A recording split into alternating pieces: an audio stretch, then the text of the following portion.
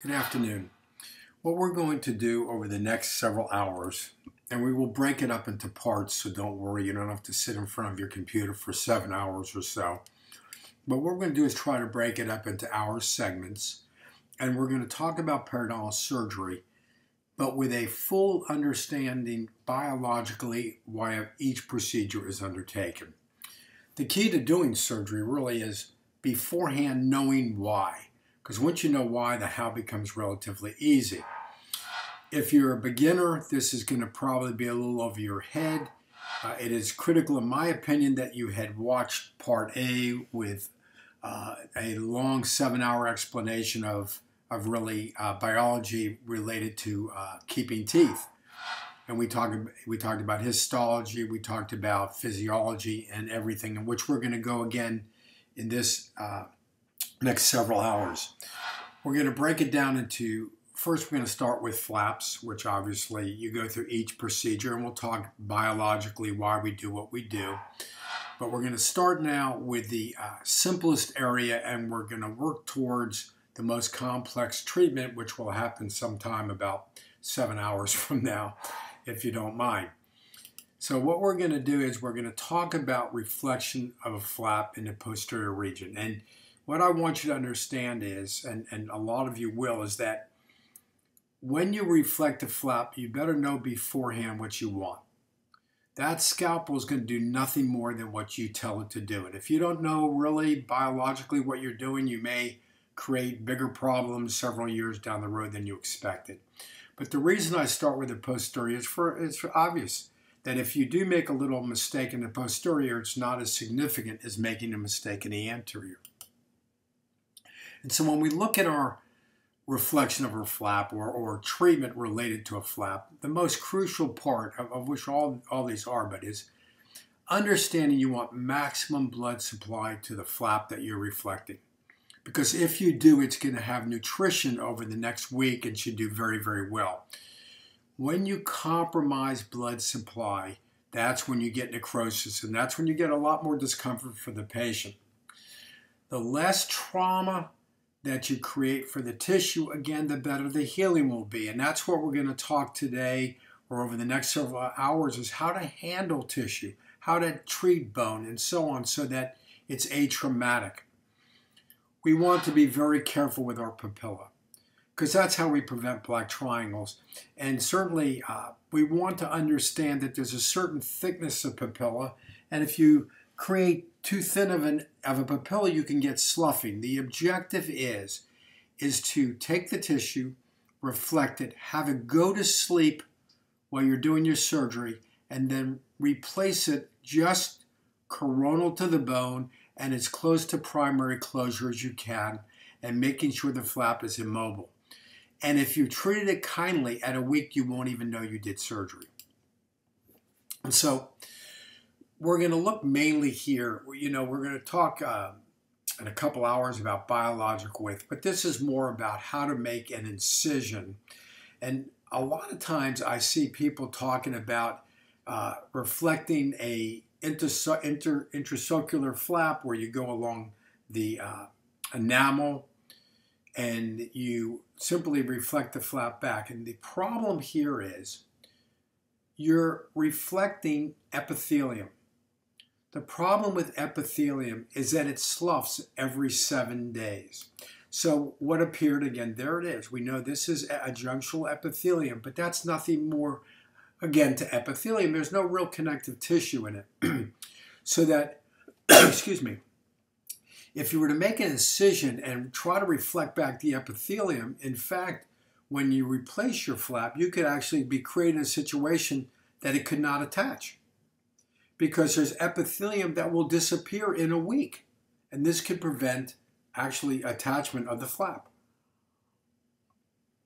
You may not know about it for a year, but you may get what's called a long junctional epithelial attachment, which is very weak.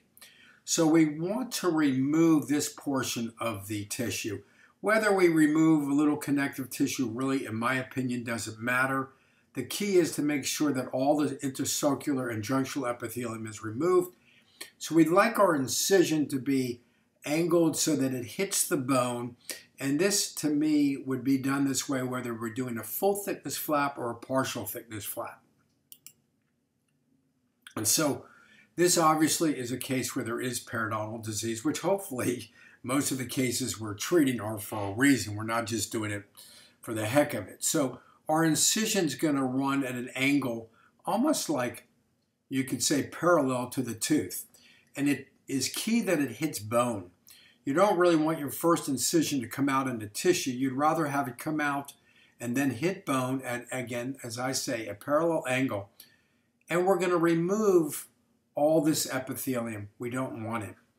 And then we can come in here if you want to, then take your scalpel and come along here, and hit the bone again. But what I usually do is take an 11 or 12 curette or a Goldman Fox number 4, and I'm going to scoop out all this epithelium. Plus, many times, this tissue is going to be made up of granulation tissue, which is from inflammation, which is very poor tissue, and we never want to take it with us in the flap. And then part 3, again, you would scoop this area out, and you would take it out with a number 4 Goldman Fox. This tissue should not be included into the flap. So it's crucial that you remove all epithelium and granulation tissue, that all the intercircular and junctional epithelium is removed. So we'd like our incision to be angled so that it hits the bone. And this, to me, would be done this way whether we're doing a full thickness flap or a partial thickness flap. And so this obviously is a case where there is periodontal disease, which hopefully most of the cases we're treating are for a reason. We're not just doing it for the heck of it. So our incision's going to run at an angle almost like you could say parallel to the tooth. And it is key that it hits bone.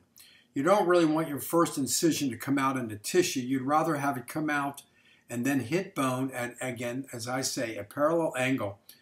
And we're going to remove all this epithelium. We don't want it. And then we can come in here if you want to, then take your scalpel and come along here, and hit the bone again. But what I usually do is take an 11 or 12 curette or a Goldman Fox number 4, and I'm going to scoop out all this epithelium. Plus, many times, this tissue is going to be made up of granulation tissue, which is from inflammation, which is very poor tissue, and we never want to take it with us in the flap. And then part 3, again, you would scoop this area out, and you would take it out with a number 4 Goldman Fox. This tissue should not be included into the flap. So it's crucial that you remove all epithelium and granulation tissue, which you hopefully had left on the tooth or in that area, and then take your flap, which is just healthy tissue. So we must remove all the epithelium, as it's going to slough away in 7 days and this could create a situation where your tissue does not attach other than a long junctional epithelium. And again, what we want to look at is, and I show this to you because there's a huge difference between a full thickness flap, which we're going to go over each individual one. But in either case, in my real opinion, is that if we angle down and we hit bone, I don't care. That would be my first start of full thickness flap, no matter what, is straight down. This is a split thickness flap, again, where you would just say remove the epithelium and junctional epithelium and keep the connective tissue. More power to you if you do this. I'm very comfortable with A and B. Either one is important. But I kind of like the fact that we're going to, in fact, keep more tissue in the flaps so you can't perforate as much. But here, again, if you want to come straight in and remove just the sulcular area, that's fine. But remember, you now have to make another incision coming straight down. And so we're going to talk about the reflection of a flap in the posterior region for obvious reasons again. Let's start learning the most safe area to treat. And treating the flap in the posterior, by the way, is totally different than the anterior. And where I prefer to use is a 12D blade for the mandibular arch. It's double cutting, both sides cut. which allows you to go back and forth, mesial to distal, distal to mesial. And it's just my preferred my preferred scalpel. If you find you can use something different, you use what works for you. This is what works for me. And so what I do, there's my 12D. And the key to doing a interproximal flap is that your 12 goes as far lingually as possible. And it meets up with, in the middle of the tooth interproximally is what we call the coal, an area that's just kind of area of epithelium, which again serves no purpose. So we would come from a distal or mesial and we would go as far lingually as possible so that we can take as much of the papilla as possible. The beauty of having provisionals is we can go farther lingually. If you have natural teeth without crowns or provisionals, I should say provisionals, you can't go very far. And you're not going to get as much of a papilla as possible, which is going to prevent you from getting primary closure if you can.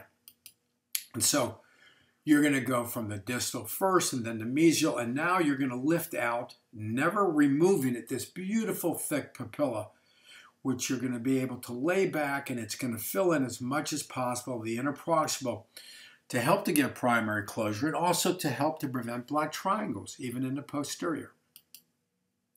And so when we move to the maxillary arch, we have the same concept. We're going to use a different scalpel. We're going to use a 12C blade. It's pretty thin, pretty narrow, and we're going to go as far lingually as possible. We want to get the largest papilla we can, so we want to go from the distal. Again, if you're really, you've been doing surgery for a while, you could do this in one simple movement. You would go as far distal as possible, on the distal as far lingually as possible, and simply turn your blade and come back around the other angle, line angle, right out, and the papilla would be full. But if you're not that comfortable interproximally, then you would simply go to the lingual as far as possible, then come over to the mesial and go to the lingual again as far as possible, and you would be able to pull out a nice, big, beautiful papilla. Notice how it's formed. It's formed exactly the way we want it to look after we're completed our surgery. Always try to think before you start, how do you want the end result? Don't just start. Start in your mind envisioning what the end result should look like. And so when we move to the lingual, it's a similar motion. We want to go now as far to the buccal as possible. See what we're trying to do? We're trying to keep our papillas fat and thick. Now remember, if there's granulation tissue, we always want to remove any inflamed tissue. We don't want to carry that with our flap.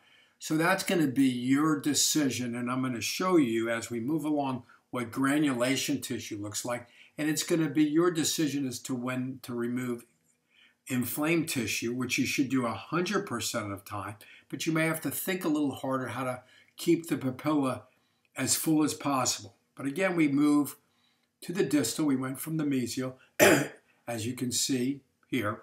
Now we go to distal, and we're going to take that papilla out as thick as possible. Now,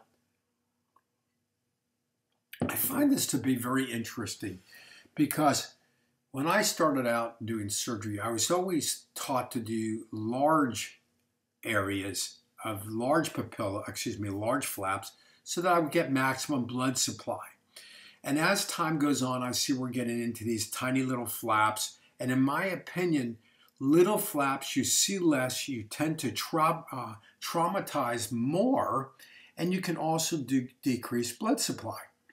And that's why we always make our flap in a trapezoid form where the base of the flap is larger, because that means there's going to be more blood supply to the flap. The flap should always have a large base. So I like to take pictures that are kind of incorrect and just explain why. Never, ever would you want to make an incision on the direct buccal